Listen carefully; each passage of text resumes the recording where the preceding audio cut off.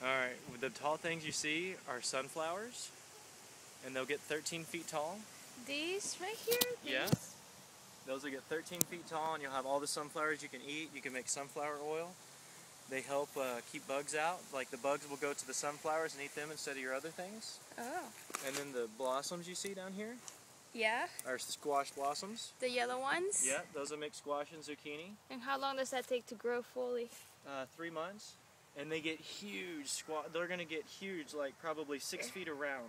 A huge big bush. So how long do you keep them in these little pots and then you move them to ground? They're starting now. Like we could transfer now, or you could wait another 2 or 3 weeks. And then you'll see the red ones are beets. See that? Oh, I love beets. They're my absolute favorite. And beets, you want to make sure you always grow organically because the fertilizer stays on them if it's in the soil, like a potato or a beet. So if there's anything you can eat organic, you want to eat beets and potatoes and things like that. And we've got a bunch of peppers. Which ones are the peppers?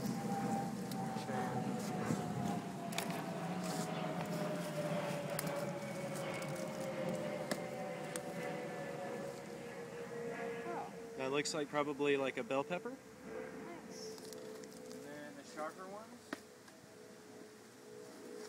Now what do these plants need to maintain and keep growing? Right now they need Watering like once a day? well, watering. They get watered once a day if you look here. Okay. That's the water irrigation. Okay. And so it just covers the top of this. Yeah. And eventually we'll plant them in the ground, or we'll sell them as starts. You know, sell them for like $3 to $5 a piece to get Larry a little bit of extra money in. And voila. Voila. Lots of work. And we got 500. This is 500 pots that we did, and it took me about 4 hours. That's it.